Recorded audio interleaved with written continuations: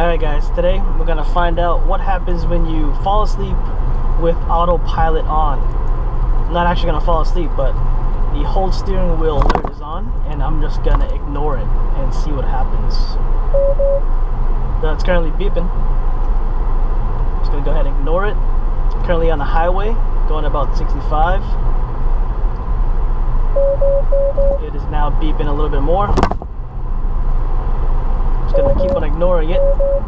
Now the alert says to maintain set speed, place foot on the pedal, place hands on the steering wheel, and the car is actually slowing down now, slowing down to 40.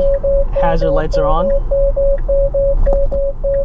slowing down to 29, 28, slow it down even more, 20, 15, 9, and a complete stop on the highway. I'm actually in a little bend right now. If I step on the pedal, the car will actually go. But I'm not holding the steering wheel, but the car is still beeping. So what do you guys think? Safety feature or very dangerous for leaving me stranded in the middle of the highway?